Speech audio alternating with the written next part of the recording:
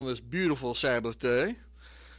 So, what is it that so worries you, or upsets you, or even discourages you? Is it our leaders in politics? Is it the economy? Is it all of the unrest, wars and rumors of wars brewing all around us? Or is it the state of the church body? All throughout, the people that claim the Bible as their source of truth, tens of thousands of denominations, belief systems, and yes, more than one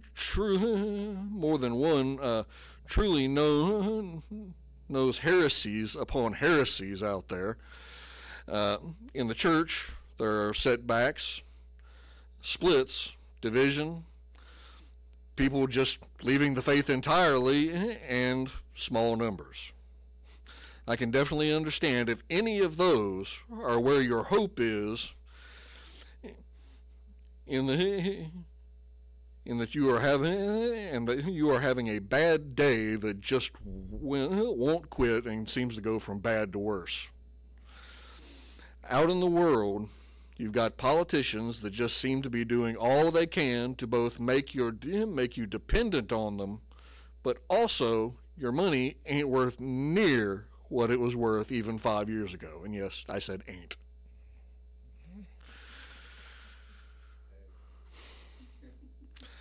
I know, believe me, I just bought a car. So,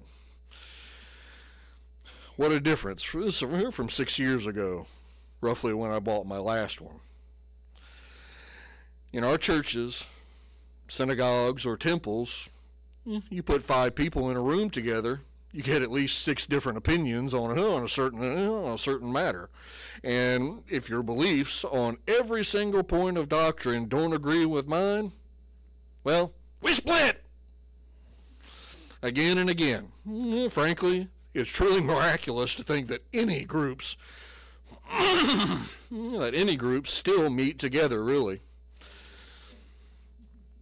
Nobody seems to want to just look at the Bible, see what it says. Instead, most seem to want to go to commentaries, whether Jew or Christian.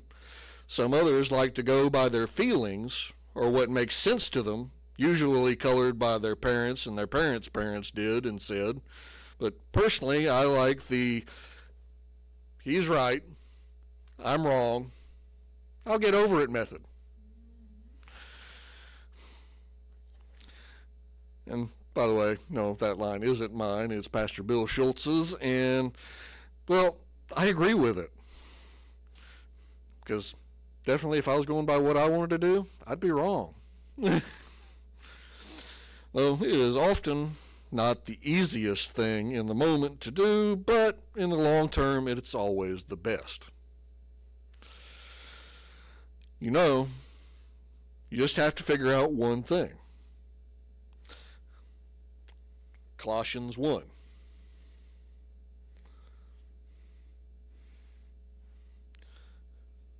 (15 through 20).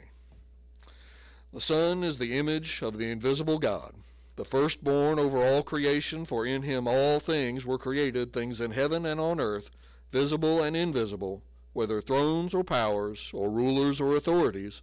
All things have been created through him and for him. He is before all things, and in him all things hold together. And he is the head of the body, the church. He is the beginning and the firstborn from among the dead, so that in everything he might have the supremacy. For God was pleased to have all his fullness dwell in him, and through him to reconcile to himself all things, whether things on earth or things in heaven, by making peace through his blood shed on the cross. And also going to go over to Romans chapter 7 real quick.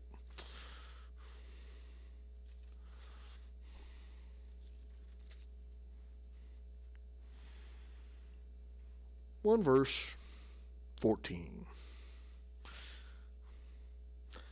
We know that the law is spiritual, but I am unspiritual, sold as a slave to sin.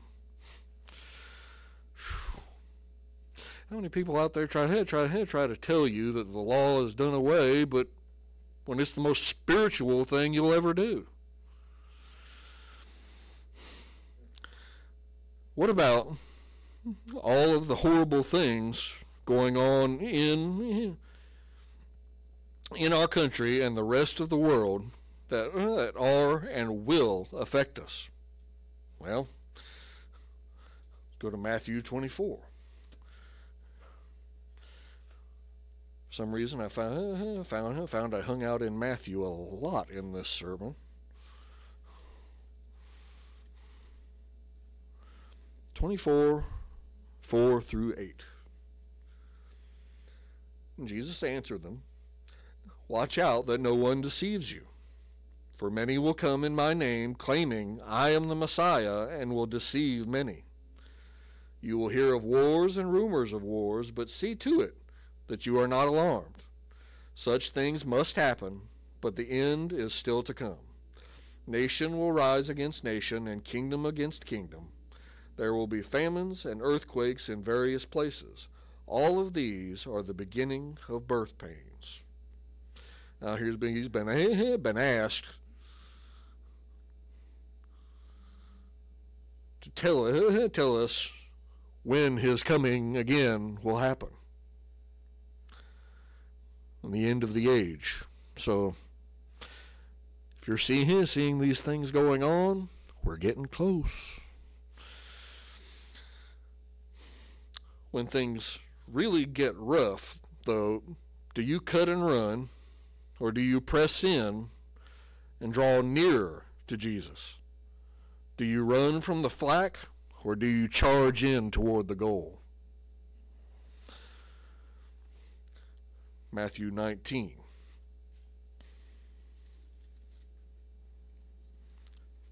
(28 through 30).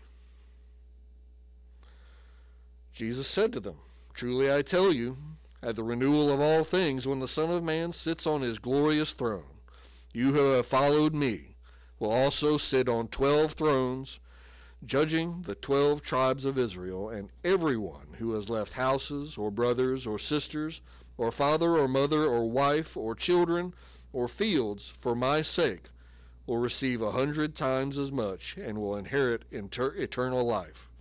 But many who are first will be last, and many who are last will be first." Just back a few pages, chapter 16, 24 through 27.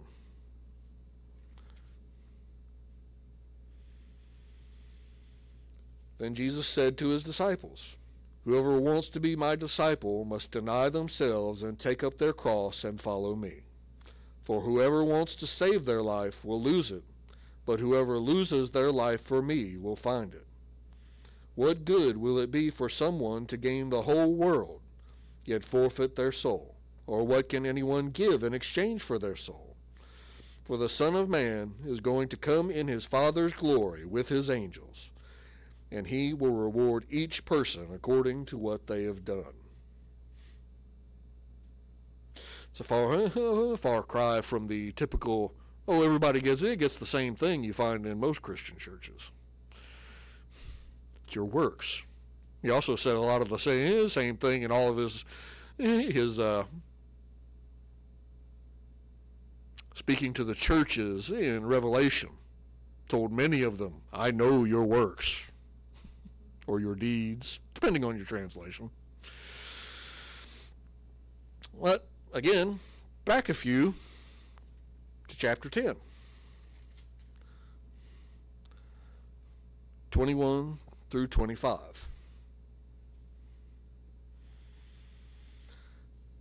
"Brother will betray brother to death, and father his child. Children will rebel against their parents and have them put to death. You will be hated by everyone because of me, but the one who stands firm to the end will be saved. When you are persecuted in one place, flee to another. Truly I tell you, you will not finish going through the towns of Israel before the Son of Man comes. The student is not above the teacher, nor a servant above his master. It is only for students to be like their teachers and servants like their masters. If the head of the house has been called Beelzebub, how much more the members of his household? And back, for me, it's not even on a different page. Matthew 9, 37 and 38. Then he said to his disciples, "The harvest is plentiful, but the workers are few. Ask the Lord of the harvest, therefore send out workers into his harvest field." And isn't it a shame there are so few workers?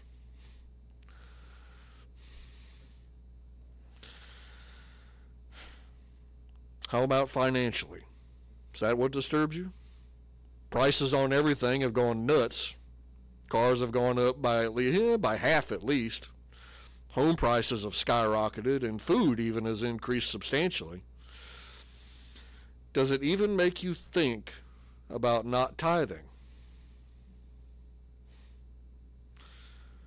Are you tempted? Or do you measure out God's portion and your feast tithe faithfully every time?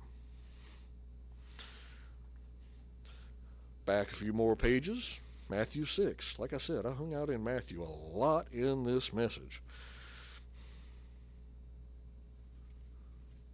Matthew 6, 25 through 34.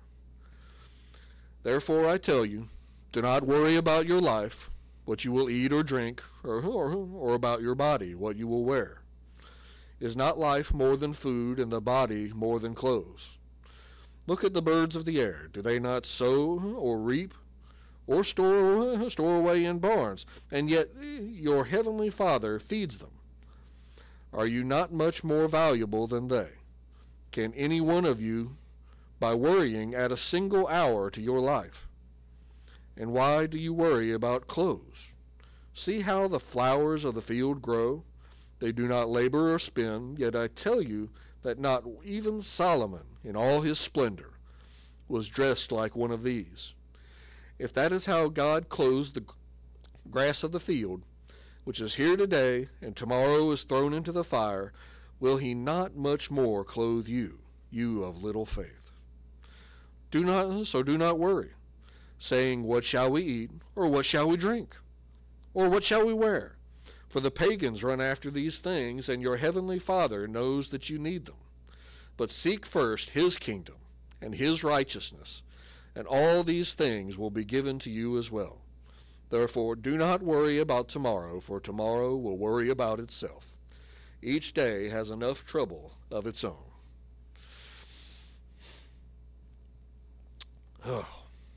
And out of Matthew for a moment, gonna go visit Isaiah, chapter 1.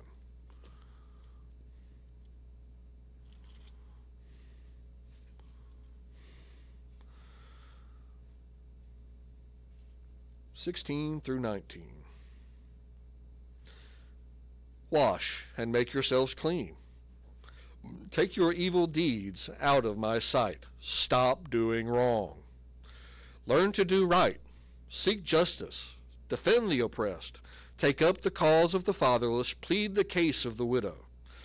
Come now, let us settle the matter, says the Lord. Though your sins are like scarlet, they shall be as white as snow. Though they are red as crimson, they shall be like wool. If you are willing and obedient, you will eat the good things of the land." You know, he says that a lot. Gives you if-then statements. If you'll obey me, you'll get all these blessings. And, as we know, Isaiah also said that the word of the Lord does not fail in its purpose. Or, I think King James says, does not return vain. Go to Isaiah 55.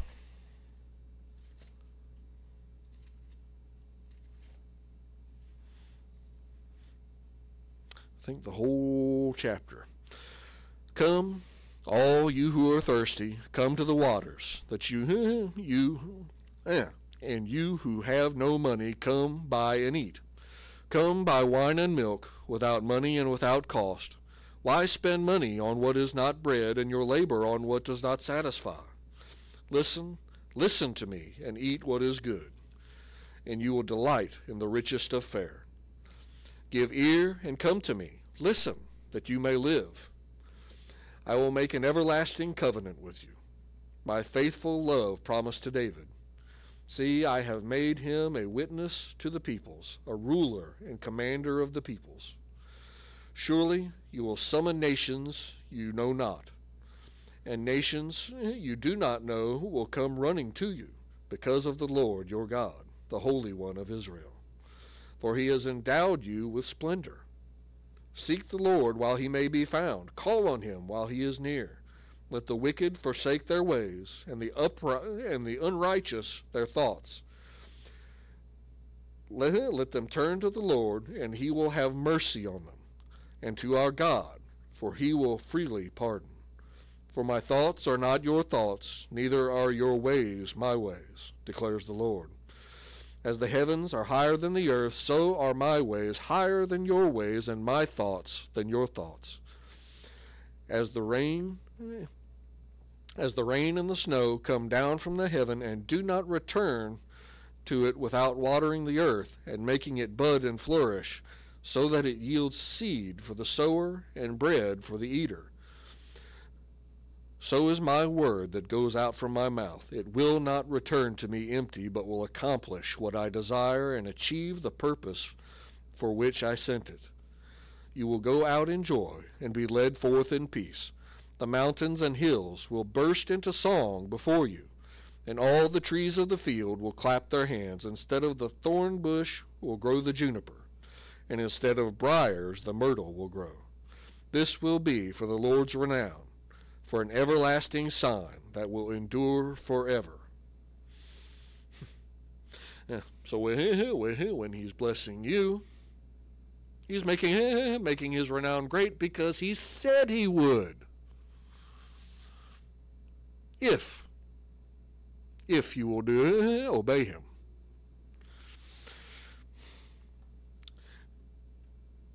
And one more encouraging passage. I think we could all use it. Malachi 3,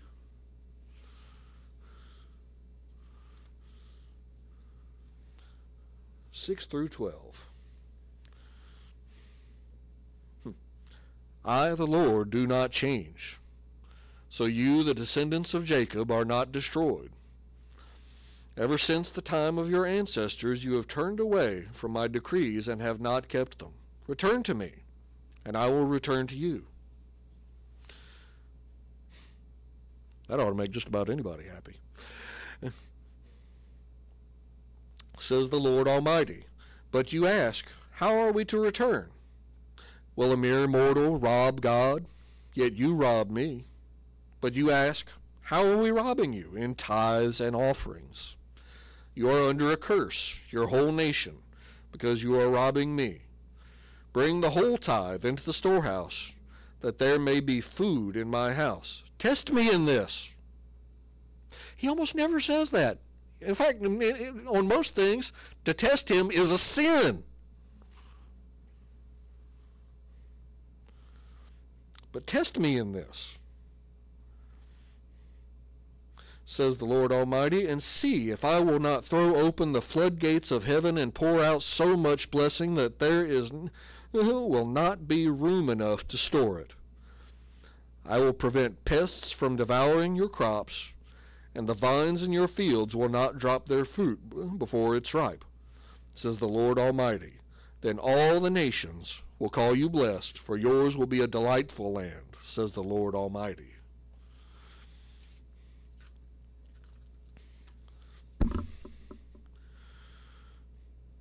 Now, while you're turning back to him, you may have a time as Job did. I mean, heck, he was found blameless by the Lord, but was still tested. Or you may have to dig out of the hole that you found yourself in when you were brought out. Sin tends toward debt, and debt can be, well, what does it say? Kind of like fire, useful servant, but I don't remember what it was, but a horrible master. Let's go to Deuteronomy 28.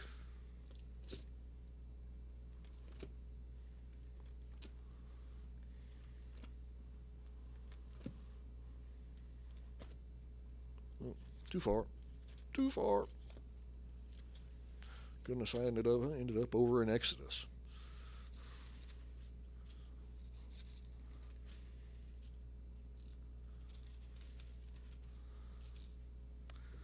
Oh, just verses 1 and 2. If you fully obey the Lord your God and carefully follow all his commands I give you today, the Lord your God will set you high above all the nations on earth. All these blessings will come on you and accompany you if you obey the Lord your God. Now, come on you and accompany you is actually kind of a weak translation.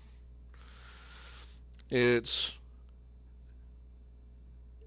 H5952, and it's Nazog, or Nazog, I think. To overtake, catch up, attain, to reach, to be able to afford. In other words, if you will do these things, then, well, you know how in America it's life, liberty, and the pursuit of happiness? Well, God, aka Jesus, is telling you happiness is going to pursue you. Just don't be like some and be blessing proof. You got to actually put out some jars. If you need more detail on that, check out a message I gave nearly two years ago called "Count Your Blessings." As far as our leaders, our elected officials, did you ever try praying for them? There's precedent in both Old and New Testaments for praying for our leaders. We'll go to the New first. 1 Timothy.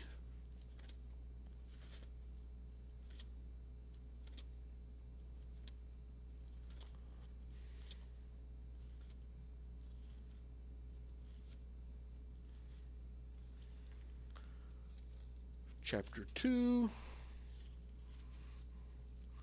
verses 1 and 2. I urge then, first of all, that petitions, prayers, intercession, and thanksgiving be made for all people, for kings and all those in authority, that we may live peaceful and quiet lives in all godliness and holiness.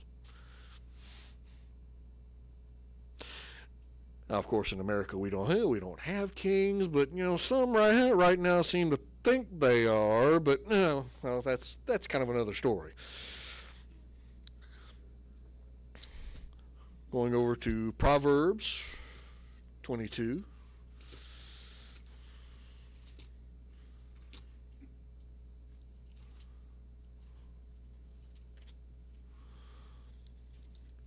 One through 3. A good name is more desirable than great riches. To be esteemed is better than silver or gold. Rich and poor have this in common. The Lord is the maker of them all.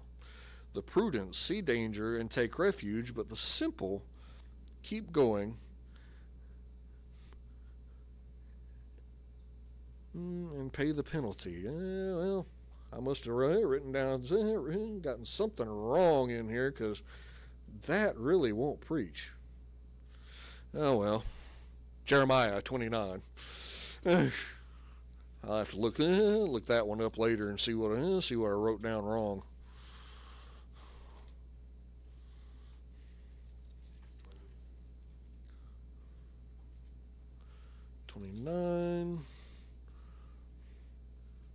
4 through 7.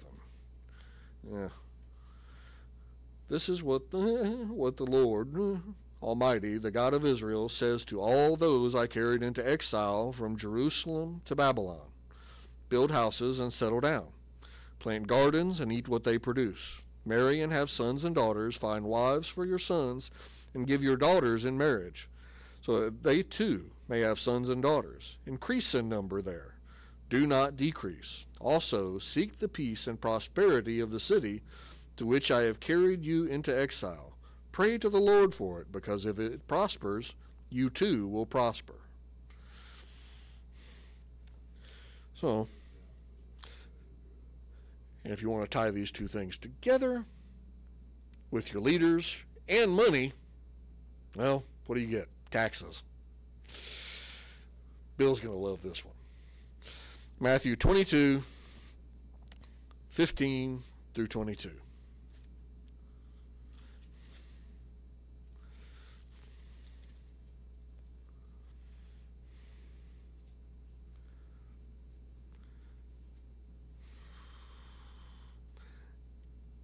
Then the Pharisees went out and laid plans to trap him in his words.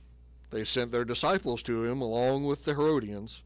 Teacher, they said, we know that you are a man of integrity and that you teach the way of God in accordance with the truth. You aren't swayed by others because you pay no attention to who they are. Tell us then, what is your opinion? Is it right to pay the imperial tax to Caesar or not?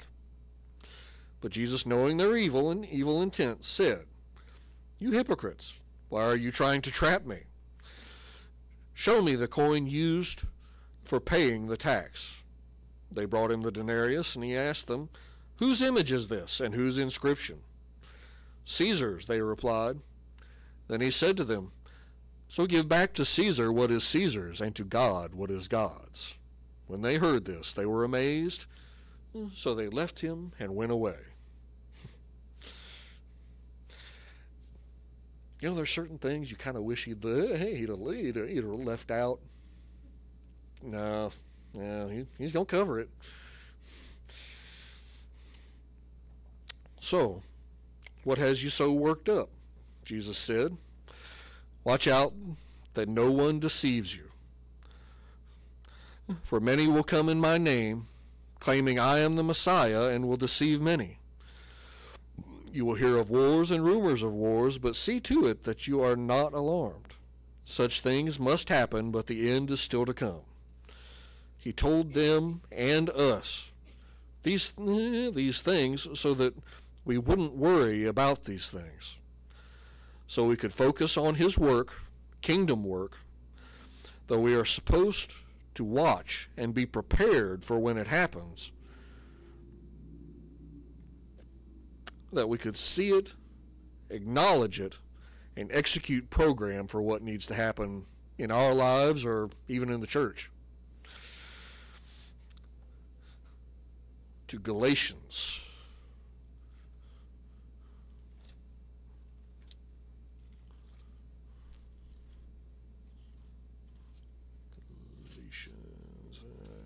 Went by it.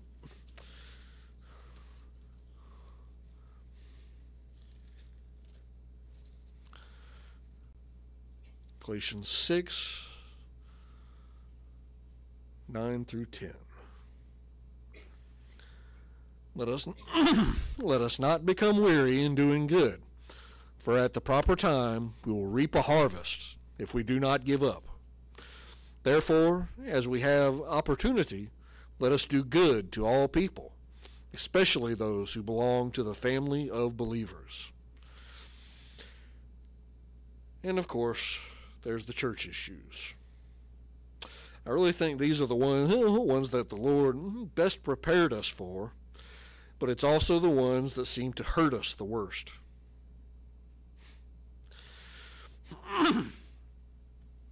Oh, excuse me.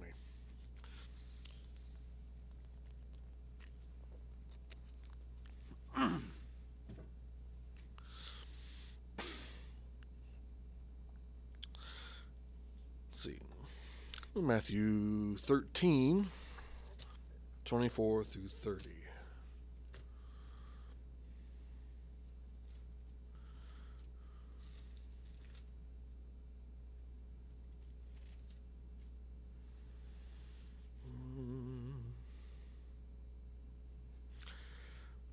parable of the weeds. Jesus told them another parable. The kingdom of heaven is like a man who sowed good seed in his field. But while everyone was sleeping, his enemy came and sowed weeds among the wheat, and went away. When the wheat sprouted and formed heads, then the weeds also appeared. The owner's servants came to him and said, "Sir, didn't you sow good seed in your field? Where then did the weeds come from?" "An enemy did this," he replied. The servants asked him, "Do you want us to go and pull them up?" "No," he answered, "because while you are pulling the weeds, you may uproot the wheat with them. Let both grow together until the harvest. At that time, I will tell the harvesters, first collect the weeds and tie them in bundles to be burned. Then gather the wheat and bring it into my barn." There will always be those in the church that are sowed, unfortunately, not by Jesus. And they don't always wait to be pulled up at the end. And when they are pulled up, or they pull themselves up, they often carry off some of the harvest with them. Matthew 16.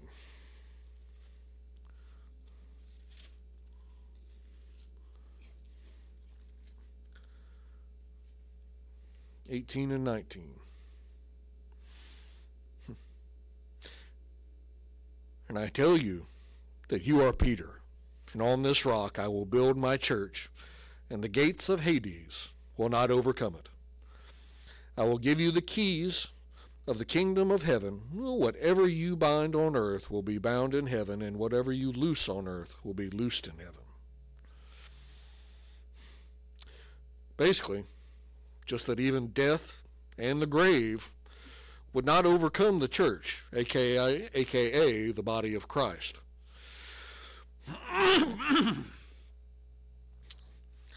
Think about how many times throughout history the governments of this world have tried to stamp out the church. We've been killed in droves, our bodies anyway, but someone always escapes, or Jesus just raises up another group or two or 20 in their place just to go, "You thought you could stop them." Then, of course, there is the subject of divisions in the church, which are generally a bad thing, as we are to be one as Jesus and the Father are one. You know, it's that math again. A equals B and B equals C, then A equals C. If Jesus is one with the Father, and we each are one with Jesus, then not only are we one with the Father, but also with each other. So, how, if that's the case, does it happen? Well, 1 Corinthians.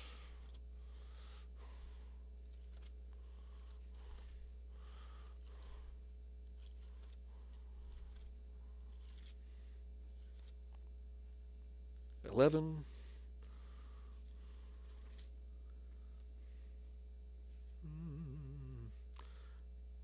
18 and 19.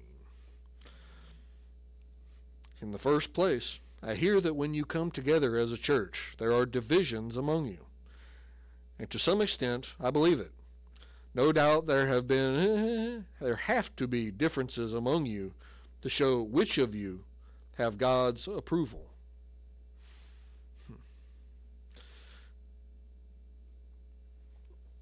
And also, a quick trip back over to Malachi.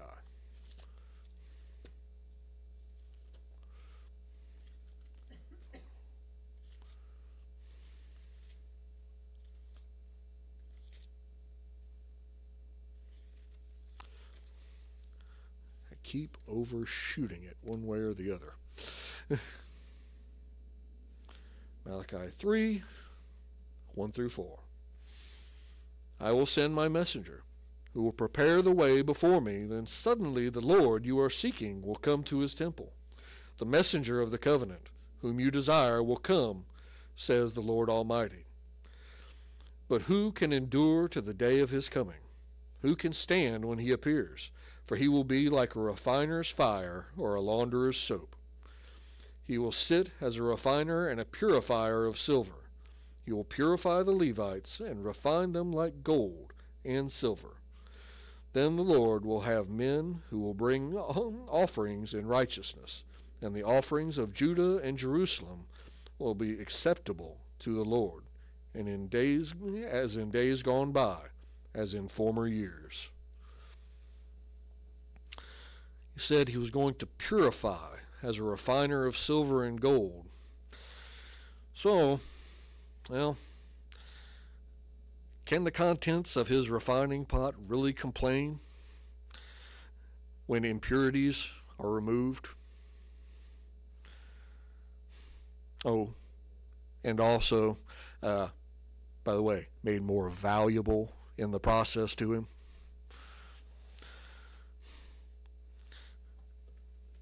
Let's go over to Romans 9.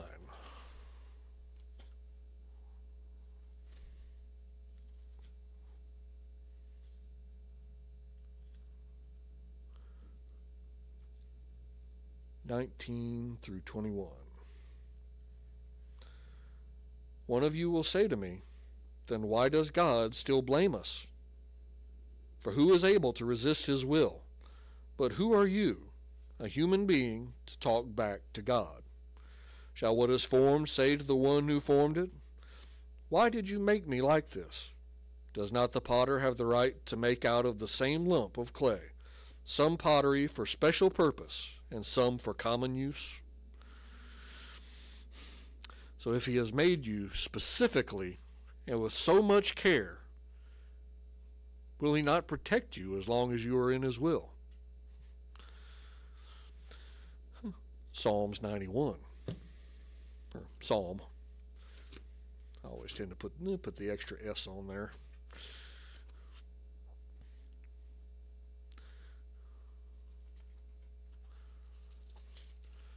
Keep overshooting it.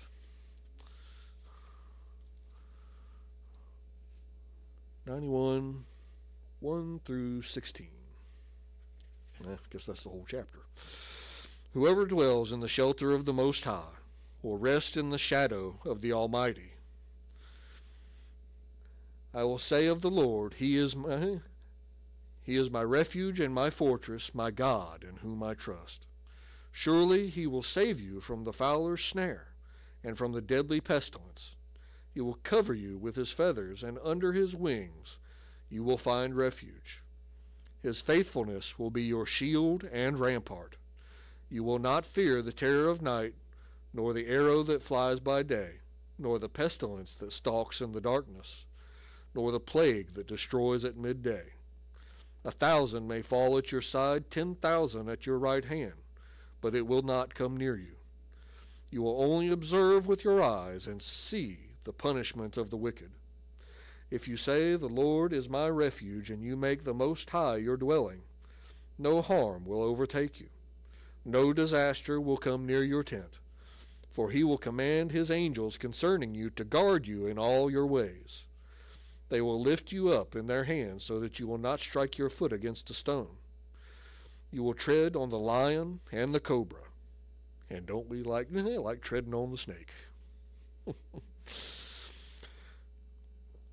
You will trample the great lion and the serpent.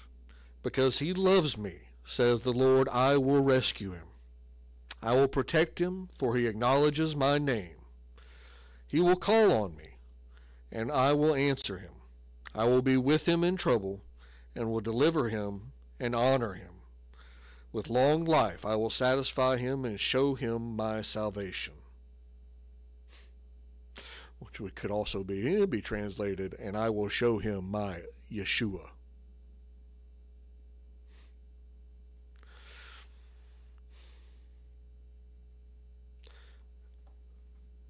And quick trip back to Deuteronomy 31.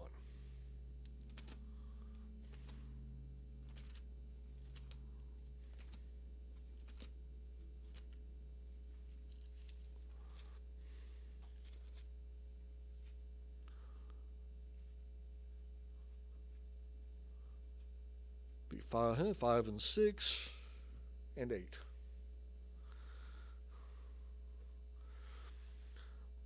The Lord will deliver them to you, and you must do to them all that I have commanded you. Be strong and courageous. Do not be afraid or terrified because of them, for the Lord your God goes with you. He will never leave you nor forsake you.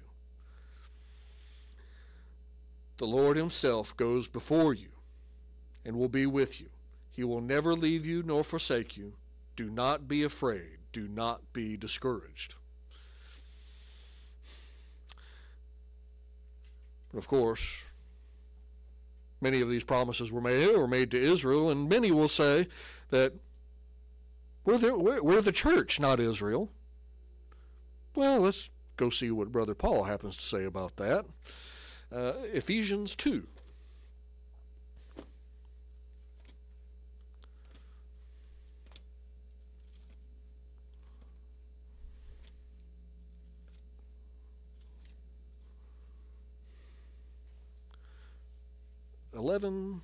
through 22. Therefore, remember that formerly you who are Gentiles by birth and called uncircumcised by those who call themselves the circumcision, which is done in the body by human hands. Remember that at that time you were separate from Christ, excluded from the citizenship in Israel, and foreigners to the covenants of the promise, without hope and without God in the world. But now in Christ Jesus, you who were once far away have been brought near by the blood of Christ. For he himself is our peace, who has made the two groups one and has destroyed the barrier and the dividing wall of hostility. By the setting aside in his flesh the law with its commands and regulations, his purpose was to create in himself one new humanity out of the two, thus making peace, and in one body to reconcile both of them to God through the cross, by which he put to death their hostility. He came and preached peace to you who were far away, and peace to those who were near. For through him we have access to the Father by one Spirit.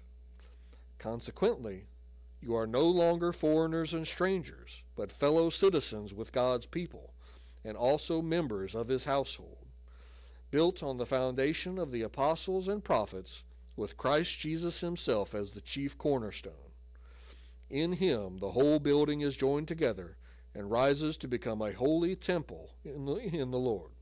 And in him you too are being built together to become a dwelling place in which God lives by his Spirit. And also Romans.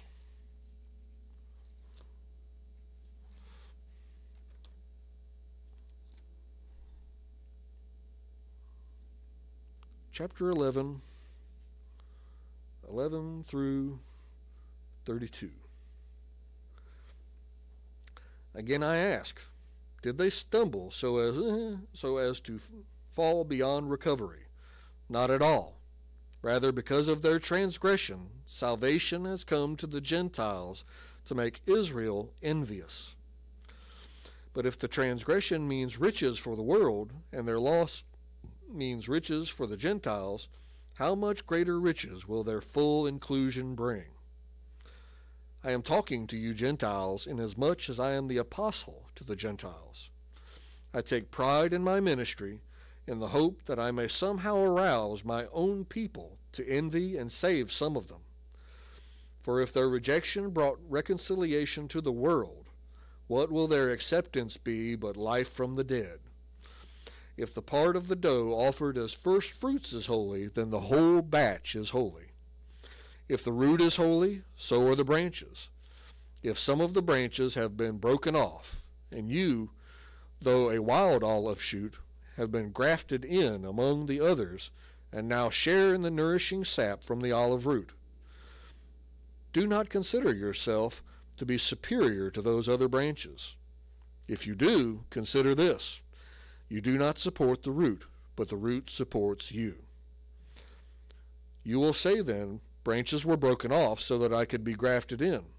Granted. But they were broken off because of unbelief, and you stand by faith. Do not be arrogant, but tremble. For if God did not spare the natural branches, he will not spare you either. Consider, therefore, the kindness and sternness of God. Sternness to those who fell, but kindness to you, provided that you continue in his kindness. Otherwise, you also will be cut off. And if they do not persist in unbelief, they will be grafted in. For God is able to graft them in again. After all, if you were cut out of an olive tree that is wild by nature and contrary to nature, were grafted into a cultivated olive tree, how much more readily will these, the natural branches, be grafted into their own olive tree? I do not want you to be ignorant of this mystery, brothers and sisters, so that you may not be conceited. Israel has experienced a hardening in part until the full number of the Gentiles has come in. In this way, all Israel will be saved.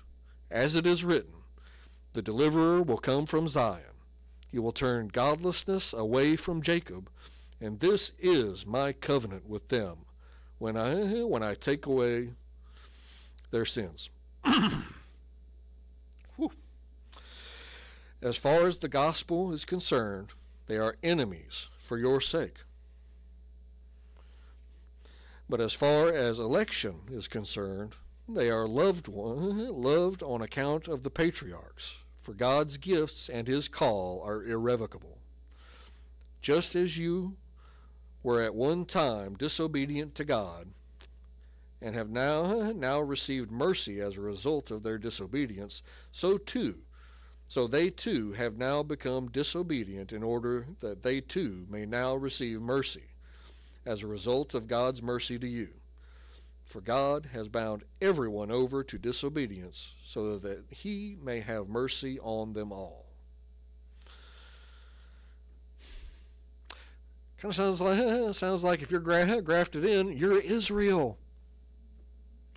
Whether it's physical Israel or whether you're Israel through his blood, you're just in. So, both grafted into Israel as well as the household of God. That's a bit bigger. Hebrews 2.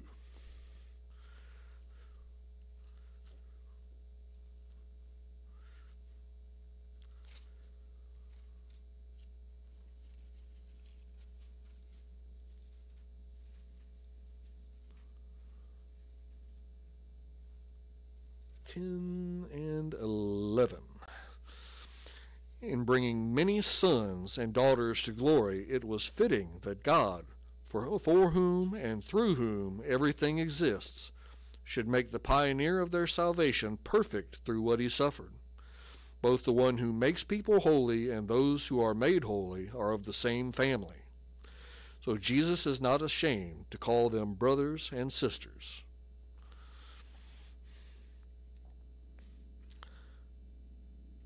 And 1 John.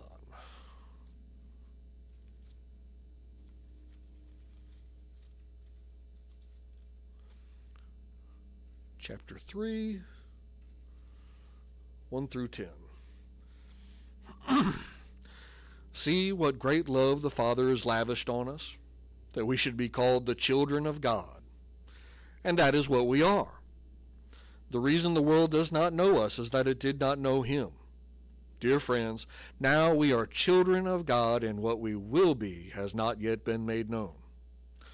But we know that when Christ appears, we shall be like him, for we shall see him as he is. All who have this hope in him purify themselves just as he is pure. Everyone who sins breaks the law. In fact, sin is lawlessness. But you know that he appeared so that he might take away our sins, and in him is no sin. No one who lives in him keeps on sinning. No one who continues to sin has either seen him or known him. Dear children, do not let anyone lead you astray. The one who does what is right is righteous. Why is that one so difficult?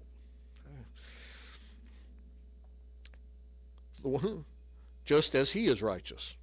The one who does what is sinful is of the devil, because the devil has been sinning from the beginning. The reason the Son of God appeared was to destroy the devil's work. No one who is born of God will continue to sin, because God's seed remains in them, and cannot go on sinning, because they have been born of God. This is how we know who are the children of God, who the children of God are, and who the children of the devil are. Anyone who does not do what is right is not God's child, nor is anyone who does not love their brother and sister. So, we are children of God. And if you really think logically about that simple statement, if you are children of God, then what are you? In the flesh, you're children of your parents, and your parents are human. So what are you? You're human. You are children of God. Let that one sink in for a moment. Just as if you're children of your parents, they're human, so you're human. If you're children of God, you're of his family.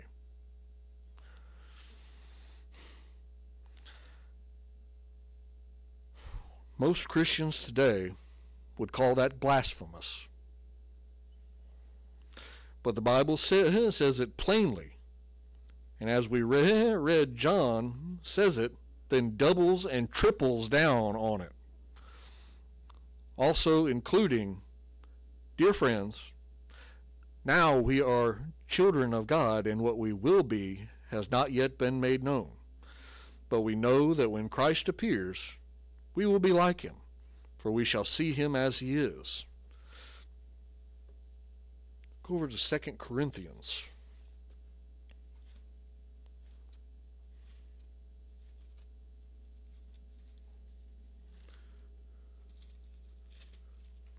Chapter 3, 7 through 18. Now if the ministry that brought death, which is engraved in letters on stone, came with glory, so that the Israelites could not look steadily at the face of Moses because of its glory, transitory though it was, will not the ministry of the Spirit be even more glorious? If the ministry that brought condemnation was glorious, how much more glorious is the ministry that brings righteousness? For what was glorious has no glory now in comparison with the surpassing glory. And if what was transitory came with glory, how much greater is the glory of that which lasts? Therefore, since we have such a hope, we are very bold. We are not like Moses, who would put a veil over his face to prevent the Israelites from seeing the end of what was passing away. But their minds were made dull. For to this day the same veil remains when the old covenant is read.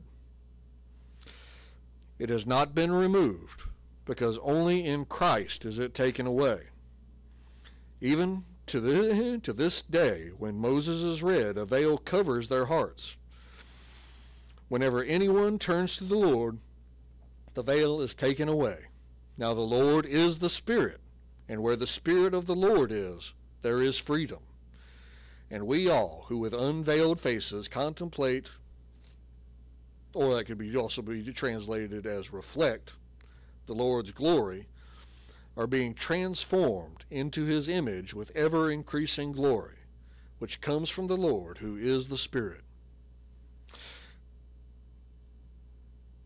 Now this is what those familiar with the worldwide Church of God and its splits, offshoots, etc., called the truth.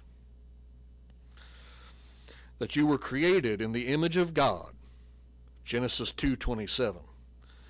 You were told of, and in the case of Israel, given the commandments so that you could have a close personal relationship with God. But Chris, no one knew anything about the law until Sinai. I'd say study the law, then read your Bible again. Abraham, in Genesis 26:5, in fact, let's go there.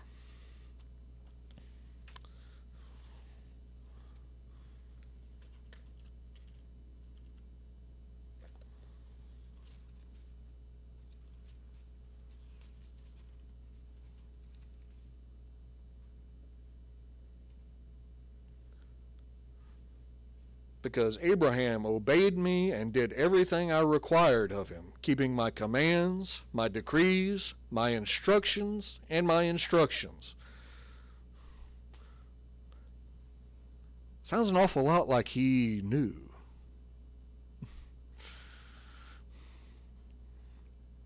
Noah knew which animals were clean and which were unclean. Not to mention the popular idea that it was only 2 of each animal in there. No. There were 2 pairs of each unclean animal and 7 pairs of each clean, as well as all the birds. For some odd reason, it was 7 pairs of every bird, clean or unclean.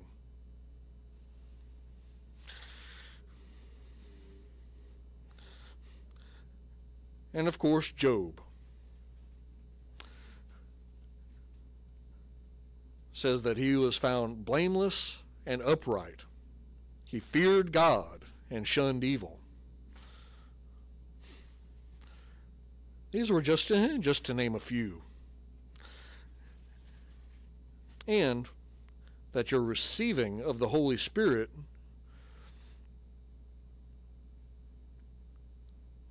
that you are the new creation, a child of God. Now, next time the enemy, aka the deceiver, the accuser, tries to get you upset, worried, or discouraged about what's going on in the world or around you in the church, just remind him of your future. And if you really want to get their goat, remind them of theirs.